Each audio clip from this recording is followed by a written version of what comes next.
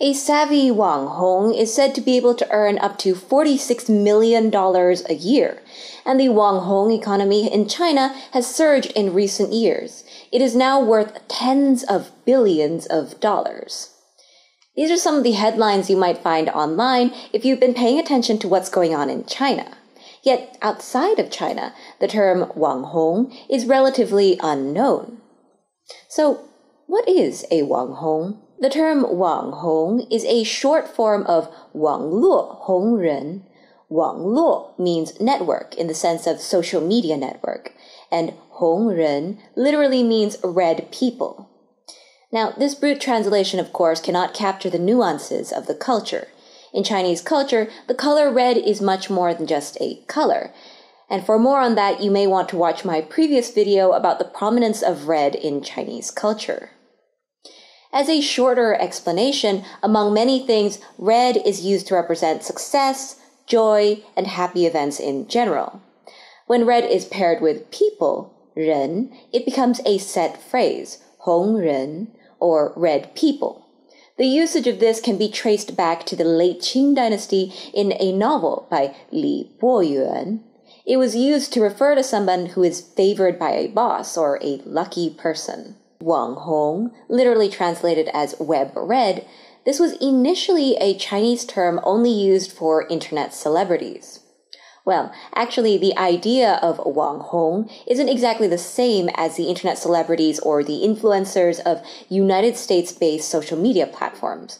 We will go into that in a while, but both Wanghong and these internet celebrities and influencers do share many similarities in that we can put them into the category of social media entertainment. So with that, we can say that the Wanghong economy is the Chinese version of the social media entertainment economy.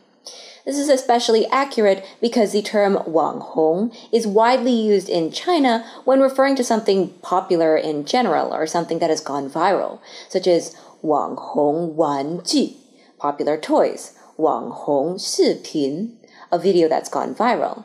And you may also see it being used as an attribute for places. For example, Wanghong Da Ka Di, or Instagrammable spots in English. The term Da Ka literally means punched card. It's a metaphor to refer to a place or spot that you have to check out.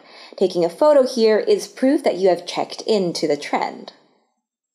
So it's clear that Wanghong is a polysemous term, and in many contexts, the term Wanghong also suggests a certain kind of fake nature, such as when a place or venue is famous for looking good only in pictures. Today, the Wanghong phenomenon is an inseparable part of Chinese culture. What makes it so remarkable, though, is the speed at which it evolved from a term that was still interchangeable with another term for famous people online, Wangluo Mingren, in the mid-2010s, to its current status as a unique term that carries with it a vast cultural and economic ecosystem. To explain, the phrase Wangluo Mingren, literally famous people on the internet, is a comprehensive term used to denote online contributors ranging from opinion shapers, writers, activists, intellectuals, and even those in memes. It is a term that has a sense of the elite few as opposed to the longer form of Wanghong, Wangluo Hongren, the phrase for quote-unquote commoners that have gone viral or become popular on Chinese social media. Prior to 2015, these two phrases were still interchangeable. The distinction started to take shape in 2015 after the emergence of the Wanghong Economy out of a seminar sponsored by Taobao, an online shopping platform owned by the Alibaba Group. 1 year after this seminar, we saw the breakout success of Papi Jiang, a comedian, and Jiang Daiyi, a fashion designer. Both worked their magic on Chinese social media, fueled by the booming Wanghong economy, and gained significant financial success way beyond that of established artists or celebrities. Jiang Daiyi's annual income was reported to be 300 million yuan, $46 million in 2016. and the Wanghong economy has been unstoppable ever since. Now, as mentioned before, while there are many similarities between the Wanghong industry and the social media entertainment industry thriving on US-based platforms, there are, though, significant differences worth mentioning. The most obvious one, of course, is the scope of their operations. One operates almost entirely within China, and the other has a global reach. A few Wanghong creators have been successful in quote-unquote breaking out, but those are exceptional cases, being in limited numbers. Although it doesn't really necessarily mean they're earning less. Wanghong creators in China are supported by very effective monetized platforms that seamlessly mix technological advances with innovative business models that make it more lucrative for creators. These advances in technology and innovation in Chinese platforms are driven by greater competition and at the same time also allow greater collaboration between the platforms, in striking contrast to US-based platforms. A handful of US-based social media platforms have global dominance at the moment, and they are fully controlled by a few big tech companies that do not collaborate or compete that much. In China, Baidu, Alibaba, and Tencent, the big three of China, compete and collaborate at the same time, investing in and taking control of other platforms such as these.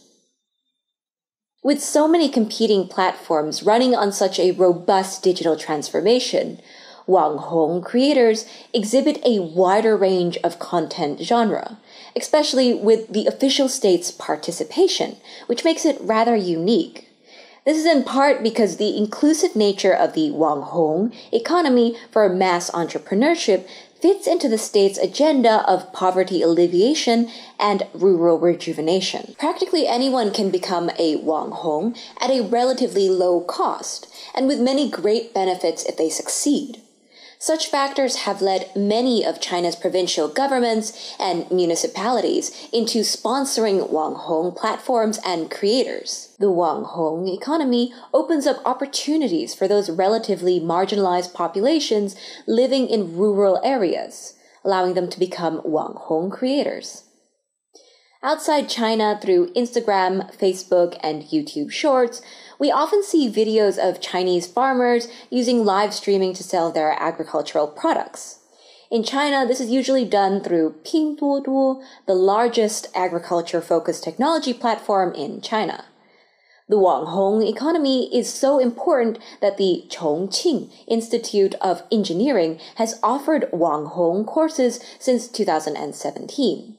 And as of the mid-2020s, the Chinese government has expanded the definition of employed for fresh college graduates to cover those that open online stores, play competitive virtual games, or have blogs. So it's no surprise that Wanghong is considered a critical part of China's high-level policy in leading in the digital economy. Although much of the Wanghong industry has remained in China, part of the technology, though, is being exported.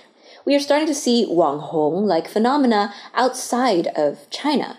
In Southeast Asia, many countries are seeing similar rises of online platforms and brands using live streaming and internet celebrities to boost sales and promote goods. Following the model of the Wanghong industry in China, they've integrated online shopping and live streaming onto one platform. So a better understanding of how these platforms are at play in their home countries is like a glimpse into the future of the new digital world that is coming our way. And that's it for today. Thank you for watching and bye! 再见!